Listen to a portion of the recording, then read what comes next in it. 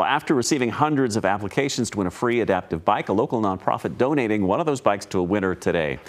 2 Live 4 is a Denver nonprofit that designs adaptive bikes, and they're designed to fit people with disabilities, offering mobility to help users explore the world around them, engage in physical activities, and connect with people. We ran a story back in June about the bikes and how people could apply to win one of them. And today, Fox 31 caught up with a local winner.